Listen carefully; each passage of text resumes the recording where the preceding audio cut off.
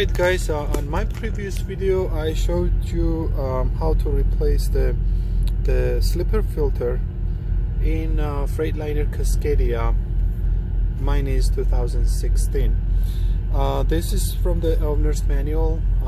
Now I found out another filter is under the dashboard, under the glow compartment. So they called cab recirculation air filter replacement. This is on page 83. My previous video was for this one. They called the Park Smart air filter replacement. I called the wrong name on my previous video, but I made a correction also. So this one will be regarding, this case will be the cab recirculation air filter replacement.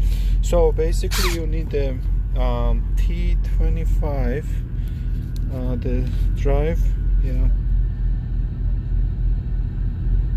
T25, and you need to remove the few screws. I'll show you. It's gonna be a little loud because this is the only time I found the free. Let me show you. So we're gonna be removing this one. Alright, so and all these screws from here. After when you remove this panel, now you will have access to get in here. So this one actually is located right, you see this right here. Let me see, this one is pretty buried over down there. Let me remove this filter and I'll show you how clean it is. Okay, so this is pretty, it's not that bad compared to the slipper filter was. It was terrible. Let me focus that better. Okay, there we go. So this is okay. I'm gonna clean that and actually wash it. I'm gonna go to the bathroom and wash it now and put it back in. So that one was, I hope I will put this one back in here because it is pretty. And the problem is this one was completely open. This cover, that's crazy. This one has a cover there. I don't know if you can see it, but yeah. I'm gonna try to do this. Maybe remove this underneath. I don't know if I can, but yeah. Let me see what I can do. But the filter is out, and I'll figure something out to put this filter back in. Alright guys, I was able to put this filter, see that over there.